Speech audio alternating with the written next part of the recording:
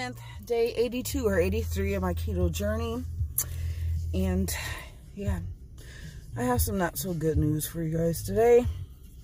I'll let you know right when I get back.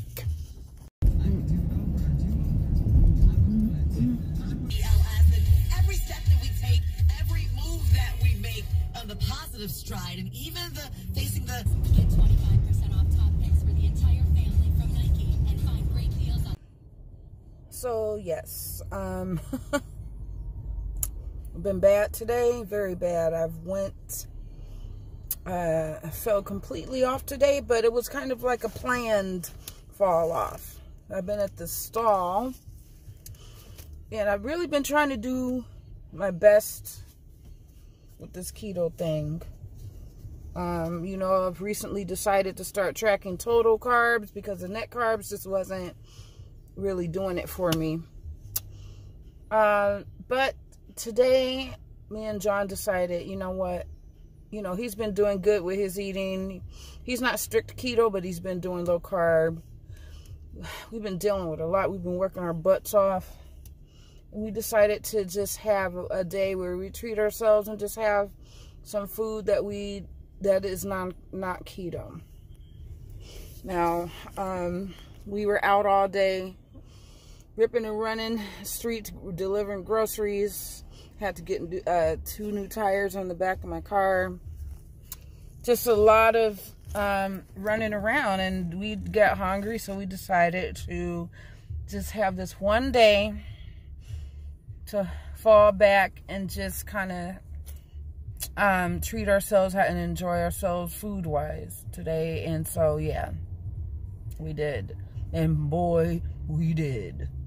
We were going to go to Carl's Jr.'s, which is Hardee's as well. That's one of our favorite spots. And here in New Jersey, there's literally only one in North Bergen. And we had planned to go there, and they're closed down for now. I hope it's temporarily, but they're closed down. So we drove all that way for nothing. Online, it says they're open, but they're closed down. So we ended up going to Burger King, and we just wanted a good burger. We could have went, you know, to like Red Robin or something, but we just wanted something quick to just take it to the house. So I got a Whopper. I got jalapeno cheese bites, cheddar bites, and fries. And I also got a small spicy chicken sandwich. Yeah, we went ham. We went ham. And after I ate most of that, I had a Whopper left over. We went back to the house. We had like about 2 hours to kill, so I ended up taking a nap. And when I woke up, I felt like I had been hit by a train. Energy was totally gone. I felt like I weighed 600 pounds. I was drained. It was terrible. And I had quickly forget that I cheated that quick. I was like, why do I feel like something's wrong? I'm like, oh, carbs. We decided for dinner, we're going to go ahead and do the steak dinner from Burnett Barbecue. And after this, that's it. We're back on our keto train. John's going to be doing stricter keto with me. And we're going to just get back on track with it. And we're going to go ahead and close this night like this. And tomorrow we'll be back on track for hopefully another 80-something days before another day like this. I'm going to show you a little footage here of the city so you guys can see how amazing the clouds and stuff look. It's really pretty. All right, guys. Oh, snap. There it is.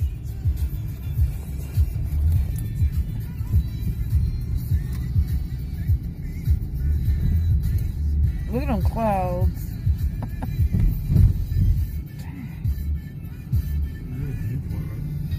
Yeah.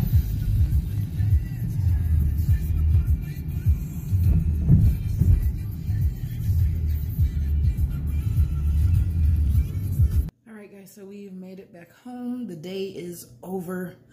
We've had our off-plan meals for the day. I had a cheat day today. And it's over now. Back on keto, back on track. As of right now, I'm fasting. Probably will not have my meal until tomorrow around 12 or 1 o'clock. And I'm going to be implementing the 16-8 intermittent fasting again like I was at the beginning, but now tracking total carbs. So should be getting some better results. And we'll see if this cheat day helps with the, spark a, or stops the stall I've been in for a few weeks. So we shall see about that. All right, guys. Thanks for watching. Please like, subscribe, share, ring the bell so that you're notified when I post new videos. I hope you all have a great night. Stay safe. Wear your mask. Wear your gloves. All right, guys. Till tomorrow.